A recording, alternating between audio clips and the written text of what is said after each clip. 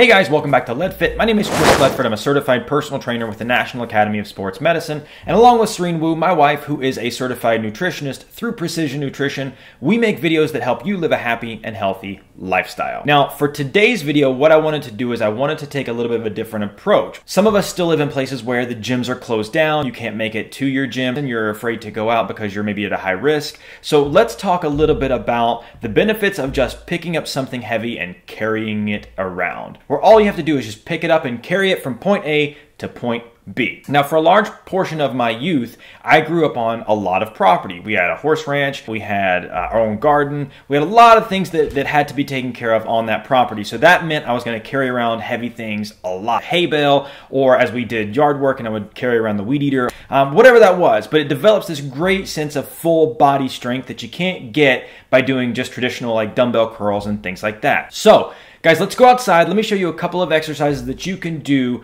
where all you need to do is get some space, whether that's in your living room, your garage, a park, whatever. Grab a rock, grab some water bottles, some jugs, grab something heavy and just carry it from point A to point B. Okay, so nothing to it but to do it.